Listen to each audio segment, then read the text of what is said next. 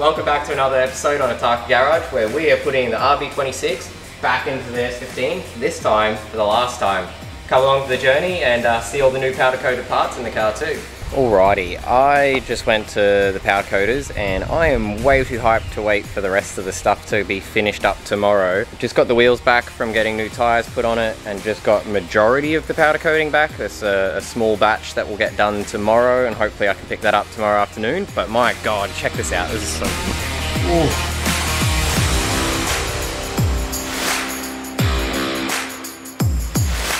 All that dirty, grungy aluminium and metal is now all pretty. All the bushes are here from Hard Race, so thank you again for Hard Race for getting them out to us super duper quick. T37's all wrapped in squared rubber now. The 245s that were on it with the hand cooks were poking before, and the 215s which were on the back of it, these skinny little runs were so stretched it kind of looked like the car was nervous at the back there, shaking its legs. So we went 225 all around. That should allow us to tuck under the guard, but also still have a bunch of room left for adjusting out all the suspension. But most of the Hard Race is back. Intercooler piping, subframes, AC bracket, engine mounts, brake caliper brackets, sway bars and braces, and a modified GTR sump to have no dip in it, the extender and the baffles. I'm so pumped. With all of this, I can get front subframe in, sump on the engine, and engine can actually go in for the last time. Cue Zach making memes of that. I am pumped and I couldn't wait for the rest of the stuff tomorrow to rock up to show you guys this because I am so excited. Hey boss. Hey boss, what are we doing? What are we doing today?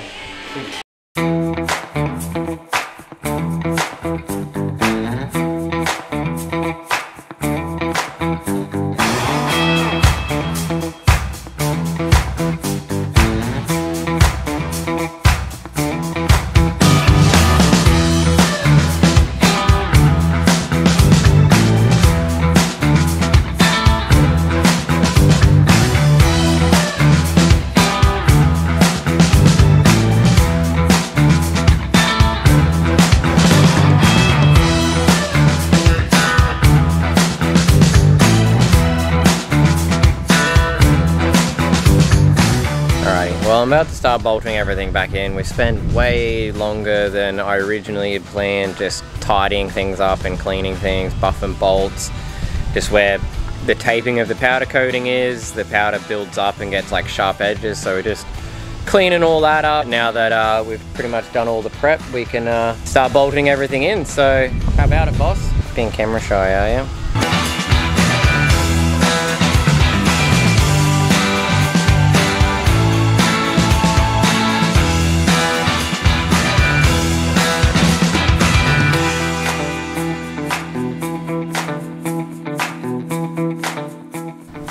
So we have the Recode rack in with the Hard Race hardened bushes, the subframe, the Hard Race caster brace, the powder coated sway bar with the Hard Race hardened D-rubbers, and then the caster brackets themselves. So it's starting to look nice and fresh in here.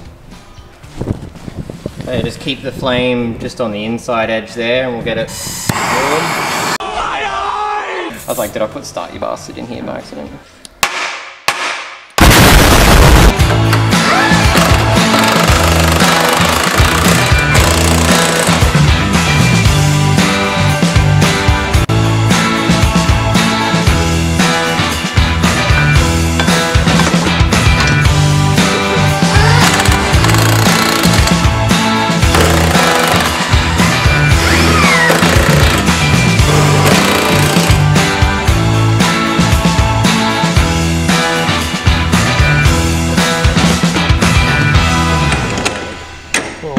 Powder coat.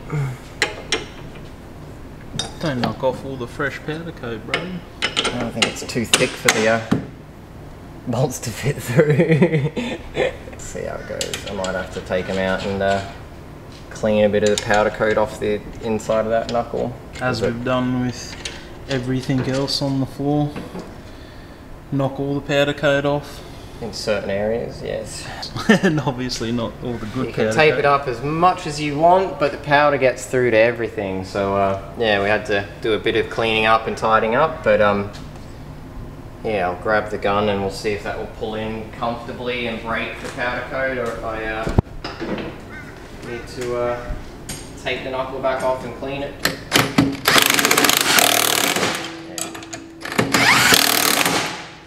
It got past it comfortably. To spec. Not sure if you've already touched base on it, but for anyone curious what this collar might be here for. That is the ABS ring, Matthew. ABS ring? Yeah. And is that something that we use for the traction control that's going in it? Certainly is. I was about to mention that. Yeah, it's we're retaining the factory ABS module, and we're also running the Motec ECU with the Power Tune software. Sorry why you're following me around, but yes, we're running Motec ECU, and we're running the Power Tune Australia software, which uses the front and rear wheel speed and will pick up the differential between that, and it will pull, boost and timing and feed it back at 1000 hertz. So very, very fast thinking. And it will pull power to give us maximum amount of power for the traction that we've got our traction control setting to, and then it will start feeding the power back as we get faster and faster.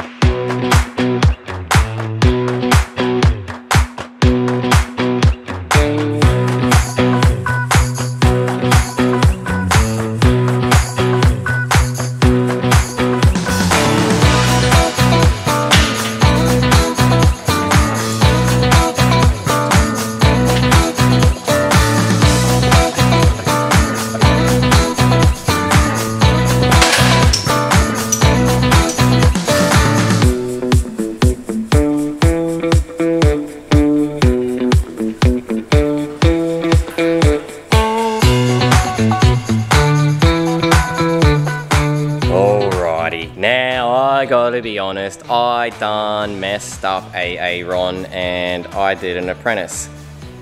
Some of you have worked with S&R chassis before and can already see the problem. I pushed the bushes in back to front. See, I've got the offset side to the inside. Well, that's back to front because I'm a numpty, so that's going to cost me a pair of bushes and a whole lot of time to push these ones out, put new ones in it again. So I'll show you what it does. Are you recording this time, Matt? Now I'm recording. Alright, let's record my stuff up after your stuff up. We have to re-record it. Alrighty, so as I was mentioning before, I press these bushes on back to front, and if you go to line it up in here, you can see that there's an offset space on the outside, and that's because I should have pushed these bushes from the outside in, not from the inside out. Really, really stupid mistake, and I'm kicking myself so much, but I'll press these out. I'll press new ones in, unless I can press these out undamaged, but I doubt it, and I'll get them flipped around and we'll fix it. But my apologies, it is not going to be rolling in this episode because of moi. So I'll get that fixed, we'll have it rolling next episode. Stay hyped, support us by buying merch, support us by buying any of the parts you see us use today on our online store at otakugarage.com.au, and we'll see you in the next episode. Thanks everyone.